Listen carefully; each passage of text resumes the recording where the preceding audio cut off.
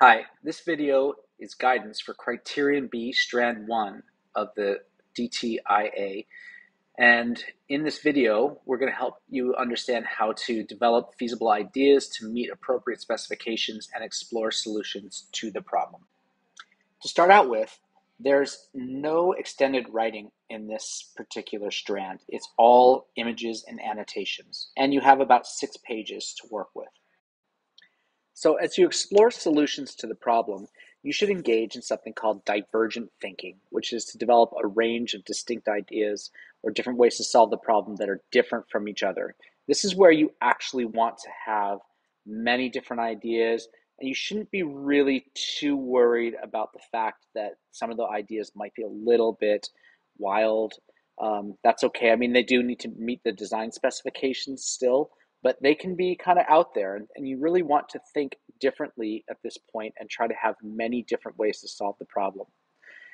You're going to be thinking in this divergent way, develop the solution with the mindset that there are unlimited possibilities to create ideas.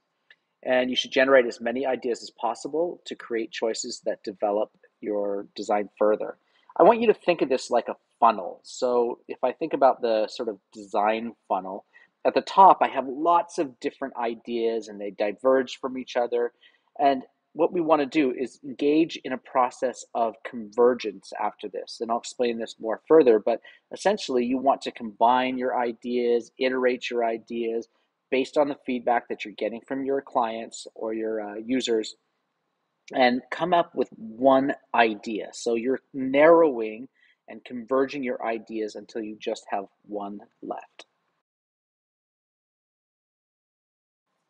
So once you've generated a number of choices, you can start to eliminate some of the ideas that you've generated. So for instance, you can consider ones that are not as feasible and eliminate those. You can get rid of ones that don't fully meet the design specification and get rid of those. And this is when you're engaging this idea of convergent thinking. As a reminder, through this whole process, you need to involve the user in these decisions. You need to be gathering feedback from them. So convergent thinking is when your ideas are coming together. And so this is when you're starting to make choices based on the requirements of the design specifications, and you're going to refine your ideas further and develop them to meet those requirements better and better.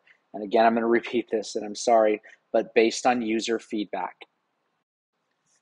So as you develop your ideas, you should be following an iterative design methodology as you refine your ideas to meet the aspects of the design specification. So an iteration is a version of something. So you are creating new and better versions of your ideas, and you're going to develop this guided through feedback generated by drawings and ideas and models with clients and users. So you need to get that feedback from your clients and users. From the analysis of that feedback, you should be gaining insights that drive the development of your ideas forward. The iterative design development also needs to demonstrate a logical flow. So we should be able to track how an original idea at, say, the top of the funnel becomes changed, how the iterations have changed over time, and shows the development of those iterations based on feedback. And one of the best ways to do this is color coding, which I'll show you an example of later. So not only do you need to reference feedback, you also need to reference your design specifications. And they need to be considered throughout the design development process and while you're refining your ideas to develop ergonomic function and aesthetics and so on. You're going to focus on designing to meet the specifications. It's the specifications that are driving the work forward and focusing you on solving the problem. So the very best work on Criterion B is going to demonstrate insight and originality. It's going to display innovative ideas that are presented using selection of appropriate techniques and focused annotations. Here's a list of appropriate techniques for developing ideas and exploring solutions to the problem. And they're not limited to this list, but this is pretty comprehensive. So freehand drawings and sketching, and I would use these for your initial design ideas. Formal drawing techniques such as isometric and perspective drawing, mixed media, CAD, pictorial drawings, cross-sectional views, exploded drawings, assembly drawings, tests or experiments. When presenting your ideas, you need to use appropriate techniques and annotations. You need to ensure that all images are of good quality, that they're scanned or photographed images that are clearly visible on the screen. You may need to also adjust brightness or contrast when necessary to ensure that all the images that you have in your IA can be seen in their entirety. When annotating your design drawings or diagrams, you need to articulate your design thinking by highlighting key features of an idea, developments made to the design, so the why the change in the design was made, and referencing design specifications as a means of driving the design development. Again, user feedback is vital. You should document the meaningful decisions showing the consideration of form over function or form and function, your divergent and convergent thinking, and any sort of radical or incremental approach that you used in your design. At this stage in Criterion B, you may also undertake additional research required to inform the development of your ideas. You need to be aware that you do not need to include all of the research or raw data, but just annotate your key findings from any additional research that you undertake. Ensure that the annotations are legible and concise, using appropriate terminology and conventions. So as part of your convergent thinking, you need to ensure that your ideas are feasible in terms of solving the problems. They need to follow the specifications. There needs to be a possibility of manufacture in the facilities that you have access to, and the materials and resources need to be available. You need to consider environmental impact, originality, relative advantage, and complexity and compatibility. You should not use existing solutions and just make basic changes to improve their functionality or form. In this section, you should only include annotations that are 10 words or fewer. Extended writing or explanations of ideas in narrative or concept development process must not be used. You cannot have any extended writing. If annotations of more than 10 words or extended writing is used, it's going to contribute to the overall word count. You need to refer to the notes on annotations in the Formatting the Design Project Report section of the guidance. So it's important to note that the development of ideas in Strand 1 should be concurrent with the use of concept modeling in Strand 2, and the evidence of both may be integrated. This is an example of a high-performing example of Strand B1.